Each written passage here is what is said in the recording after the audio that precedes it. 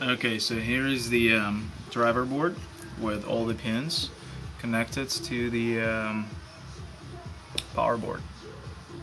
Okay, it's not super easy to remove, which is a good thing because we want a very good connection between these two boards. Okay, just want to make sure that everything is connected. So this particular solder connection is not that great, so we're gonna redo it, or rather reinforce it. And that's where a more powerful soldering gun would actually help a lot. You might want to solder the PFC chip first if you have a PFC kit, because after you place all the components around it, it will actually not be easy. So let's do that one first. Okay, so now everything is placed, all the components are placed, and their leads are bent on the back so that they don't fall out, so I can turn over and solder. So this is what we're going to do next, and this is going to complete this board. Fully completed board here. This is a driver board, got all the connectors, all the pieces, all the components. So let's just briefly go through what's going on here on the board.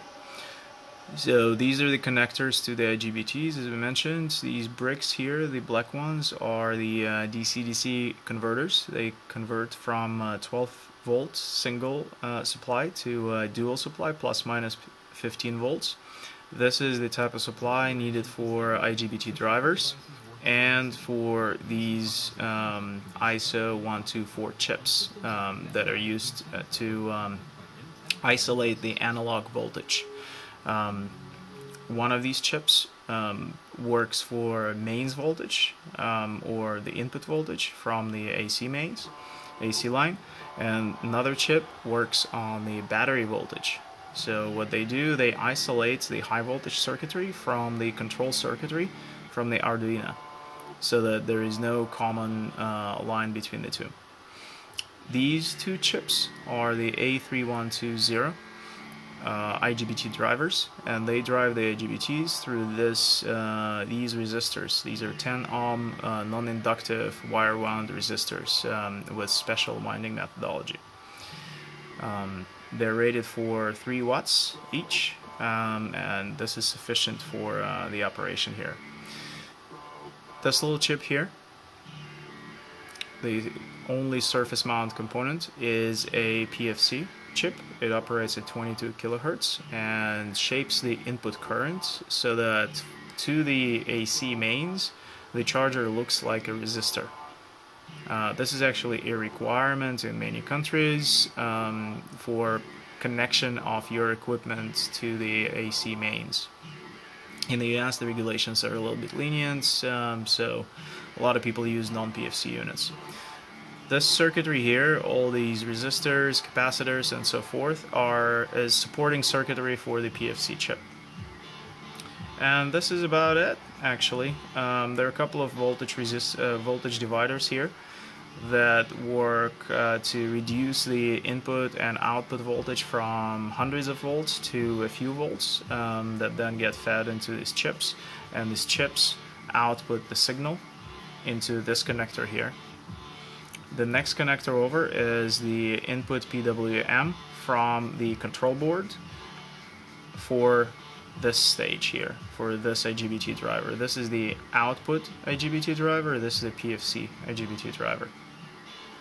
Finally, this connector is for power, plus 12 volts to go in. This has to be 12 volts or close to that, not more than 13. And usually you would just connect the included AC adapter, the 12 volt adapter, to this, and we'll explain that later. And we already talked about this connector here. And this is the driver board fully connected to the power board.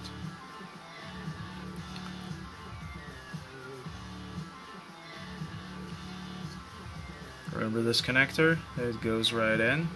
And now this is actually fully ready to be powered up. It's just not going to output much because there is no control for the output stage. But if I plug in this unit right now with an inductor on the PFC stage, it will actually produce about 375 volts from the mains, up to 12 kilowatts. But there is not going to be any control over it, so that's why we're building a control board next. Okay, looking good.